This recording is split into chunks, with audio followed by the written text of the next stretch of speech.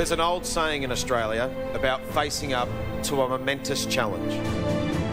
It's like going to bat after Bradman.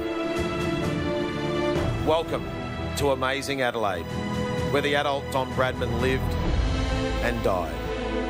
Whenever he'd go into bat, here at the Adelaide Oval, word would quickly sweep the streets. And in waves, the office workers and labourers and school kids would come tearing down the hill and into the stands. That's precisely what's happening tonight as history is written. Sporting folklore, the first ever official day-night test. Pink balls and all. Australia versus New Zealand.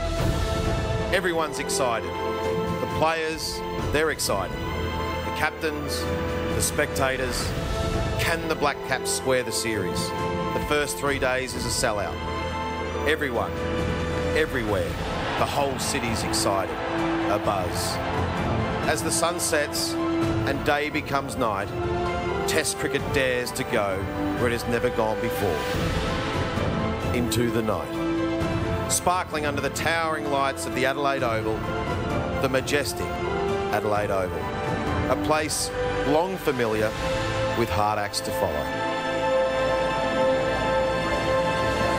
Isn't that the truth? Welcome everybody. The first day's play in the third Commonwealth Bank Test match between Australia and New Zealand here at the Adelaide Oval, and the pink ball is behaving just as it should. No problems. In fact, some very good Australian bowling has set up an interesting evening. All sorts of possibilities tonight as we focus on floodlights. Look at that.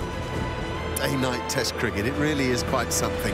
Clouds are coming in a bit. I think those lights are going to have more effect a little earlier than some people might have thought. A huge crowd here, 44,000 in the ground already, and they're talking about another 4,000 or 5,000 walk up for tonight.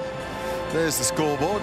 New Zealand having chosen to bat 7 for 173, and Shane, who did that voiceover, is with me. It's going fine.